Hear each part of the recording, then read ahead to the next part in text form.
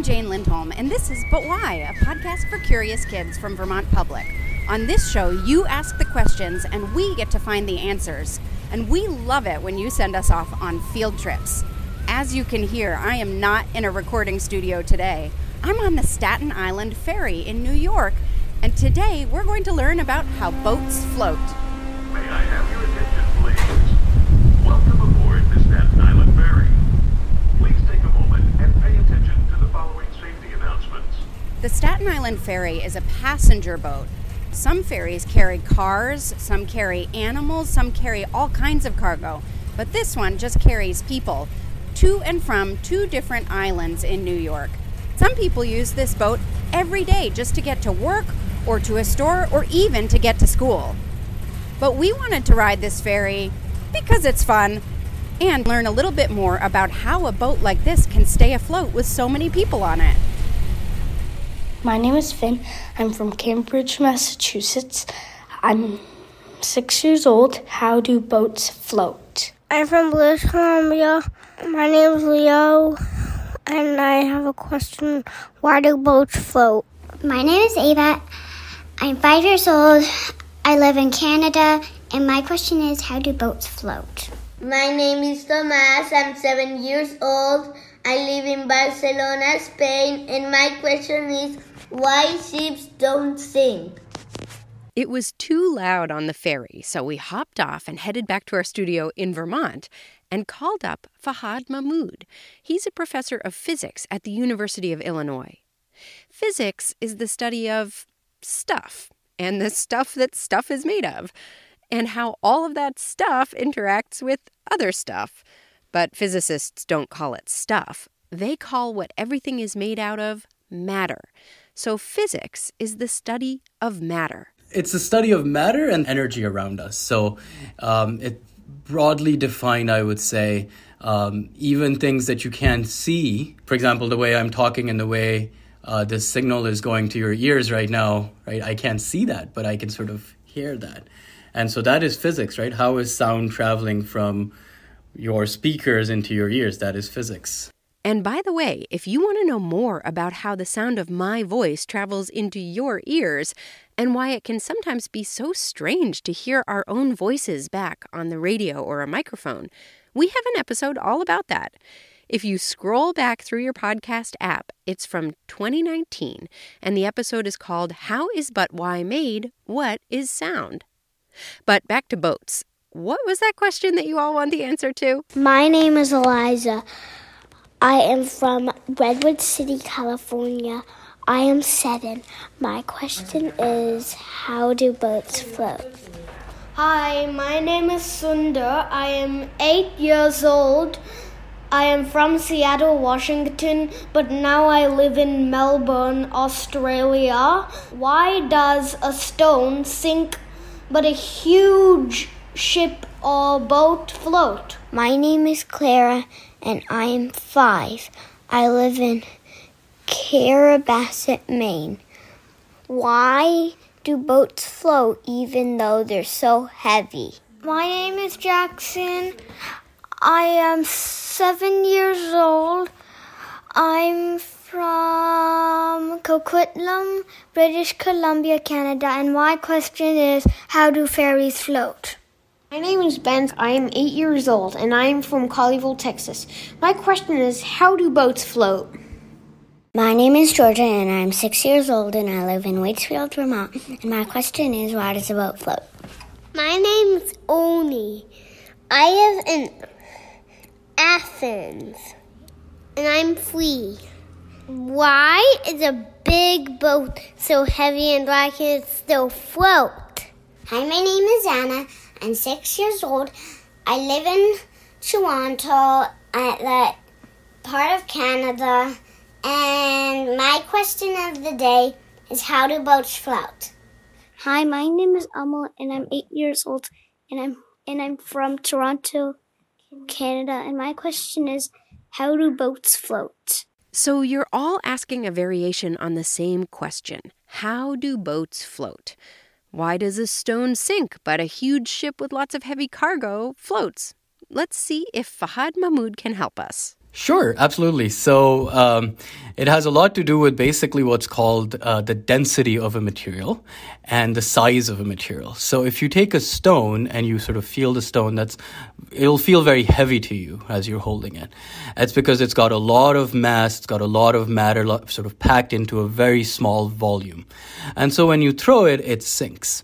Now, a boat, even though it seems very large compared to a stone and should be much, much heavier, but it's also got a very large volume. And so when you put a boat onto water, it turns out that the overall density of that boat is actually not that high. And so in that sense, it allows it to float. What's actually happening on a much deeper level is whenever I place something in a water, if I submerge it, so if you've played in your bathtubs, you'll notice that they sort of, as you put some stuff in the water level rises, right? If you jump into a swimming pool, there'd be a little rise in the level of the tub. And so what's happening is you or whatever object you're putting in the water is actually displacing that amount of water. And the amount of water that's displaced is actually going to exert an upward force on the object that's in the water.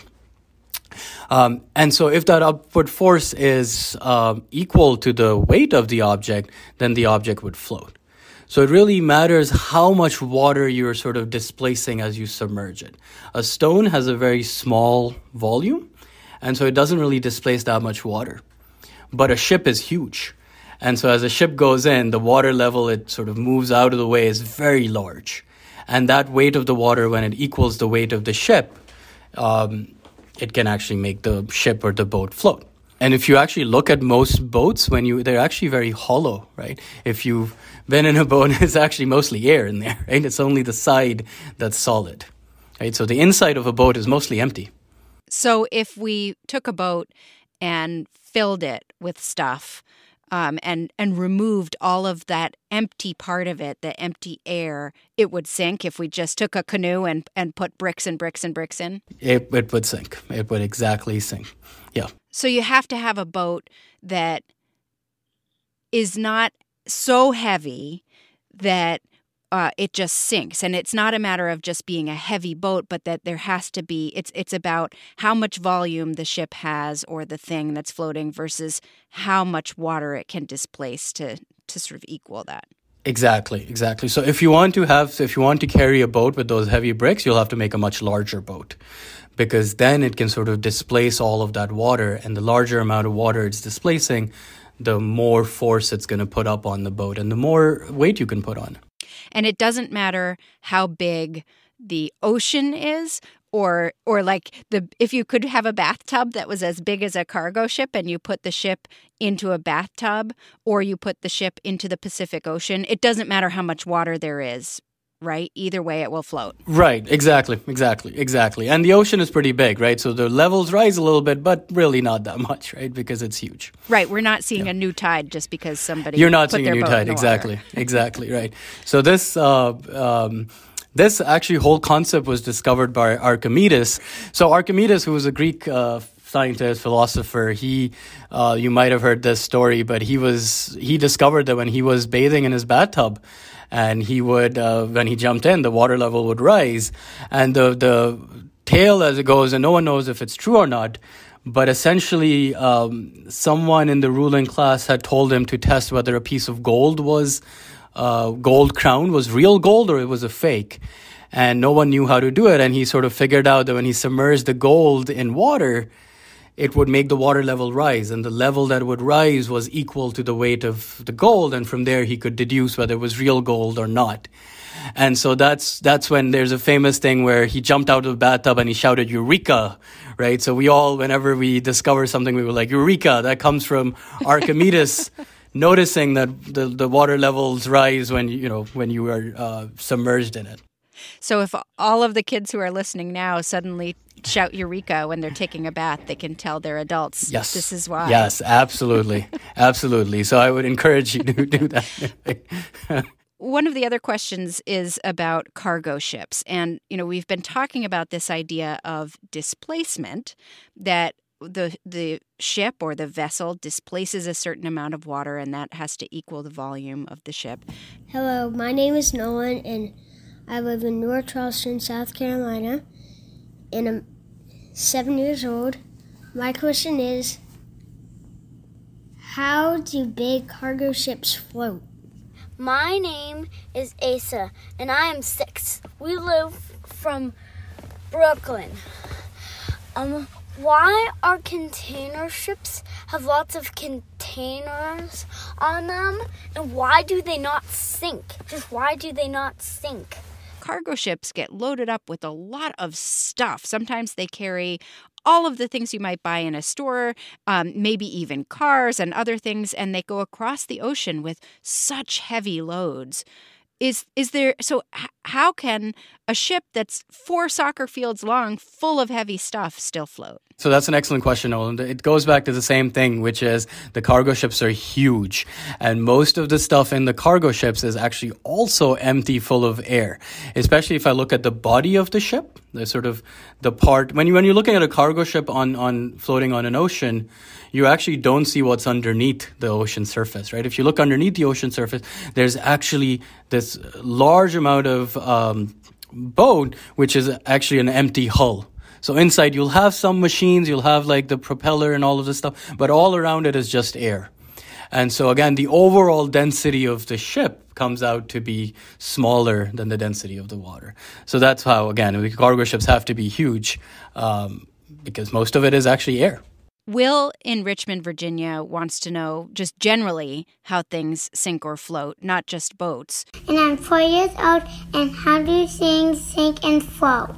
So is it the same principle for everything that floats? It's the same principle for everything that floats. And from a higher, from a deeper level, you can, the reason this works out very nicely is because of the pressure that water exerts on an object when it's sort of submerged in water or any sort of fluid or any liquid that you may have. If I put a solid object inside of a liquid, there's pressure acting on the top surface and pressure acting on the bottom surface.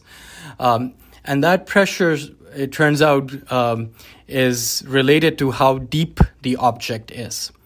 And so based on the height differences of the object, based on the height of the object, there's this net pressure being exerted on the object in sort of an upward way, which results in this upward force.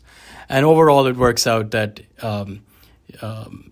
ultimately it's just the density of the water that's or the liquid compared to the density of the object that will make it either sink or float. Let's take a beat to make sure we all understand. So to figure out if something is going to float, a boat or anything else for that matter, you have to look at its density. That means how much mass it has, which is kind of like how heavy it is, and its volume, the amount of space it takes up.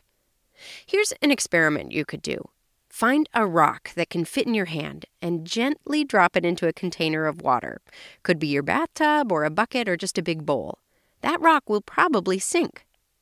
But now see if you can find a nice light container that's a fair bit bigger than the rock, but not as big as your container of water. Maybe a plastic bowl or a snack container. Put the container in the water and see if the container floats. Once you've found a container that floats in your water, put your rock into the container. Does it still float? Try experimenting with different sized rocks and containers to see if you can get the rock in the container to float on the water. The rock doesn't float on its own because it's too dense. It's both heavy and small, so it's more dense than the water it displaces. But when it's in the container, the weight of the rock is distributed throughout that whole container, which is a much bigger size. And the density of the container, which is basically a boat, is less than the density of the water, and now the whole thing floats. It's the same thing with very big container ships that carry lots and lots of heavy objects. If the ship is big enough to distribute all that weight, all that mass, it can still float. Speaking of which... Hi, my name is Evan, and I'm 4 years old, and I live in Kirkland, Washington. My question is, what's in container ships? That's a great question, Evan. If you live near or have visited a port where ships come in to the land, you may have seen big cargo ships. These very, very big boats will be stacked high with colorful metal containers.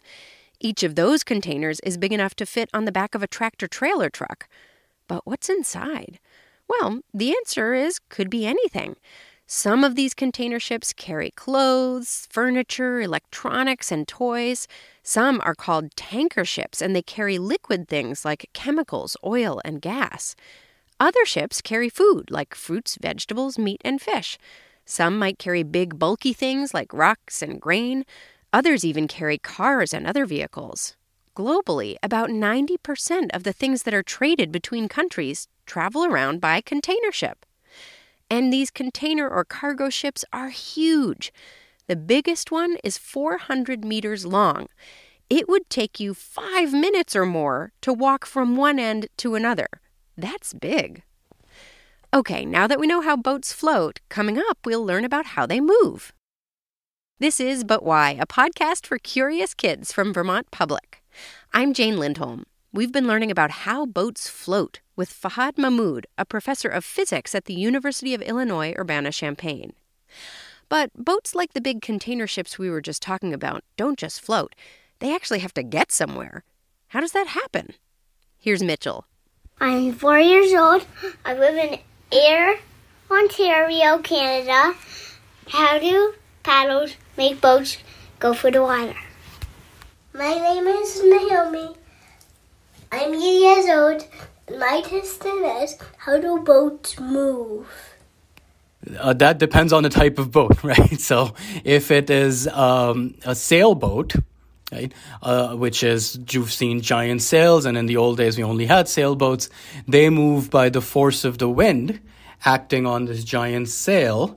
And as the wind sort of strikes its sail, you can sort of push the boat. It pushes the boat forward. You obviously probably have experienced when you're in windy conditions, the wind is exerting some force on you. So that's how sailboats will work. And so then it's a matter of sort of positioning your sail the right way, so sort of catch the wind, right? The wind will push you forward. And I'm thinking here, too, you mentioned that kids have noticed this. So, like, you could even try this as a kid if it's a very windy day and you have a coat. Open your coat and see if it makes the wind push you back more than when you close your coat. Because it's almost like a sail, and it can move your body. Yep, exactly. The other cool thing to try was try with an umbrella, right? Like hold an umbrella and we sort of push it, keep it with the wind going, and you'll be like, oh, okay, it's going forward. So that's how sailboats work. That's how sailboats would work. The other types of boats, if you see these cargo ships, they work by, there's actually a propeller underneath the water that you don't see. Those propellers are actually huge. They're like the size of like 7 or 8 story buildings. Because for these big cargo ships, and they're basically these giant fans that spin. And if you have fans at home, the fans, when they turn, they're pushing air at you, right? If you make a fan go the other way, they actually pull the air, right? So the way the boats are working is they're making this fan go, and they're sort of pushing the water. And so as the water gets, if they're pushing against the water then pushes the boat forward. Same thing that airplanes work, basically. There's propellers in there that pull in the air and then push it out, and the airplane goes forward. So that's how these big cargo ships would work. When you talk about a propeller, it's usually propellers are all the way underwater, but they're kind of like a lot of paddles in a circle. So it's constantly making a paddle motion. And when we think about using a paddle, we're kind of doing the same thing. We're pushing through the water, which then creates resistance and moves the boat forward. But we're using our own body energy to be the force that moves the paddle, right? That's right. We're using our energy, we're converting it into moving the paddles, and the paddles are pushing the water back.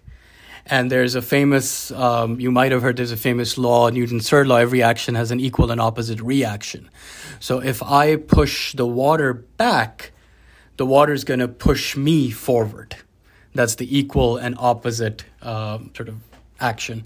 And so that's how all of these boats are working, right? The propellers are pushing the water back, and the water is pushing the boat forward. May I have your attention, please? During docking, stay off the stairs, ramps, and landings until the ferry has come to a complete stop at the terminal. Thank you. Well, that'll do it for this episode. Thank you so much to Professor Fahad Mahmood of the University of Illinois Urbana-Champaign for telling us how boats float.